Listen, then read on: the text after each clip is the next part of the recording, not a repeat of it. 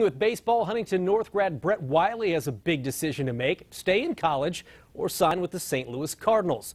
Wiley picked in the 13th round by the Cards. The shortstop just finished his sophomore season of college ball at Jefferson College in Missouri. He signed to play next year at Missouri State, but the slick-hitting shortstop could decide to go pro and sign.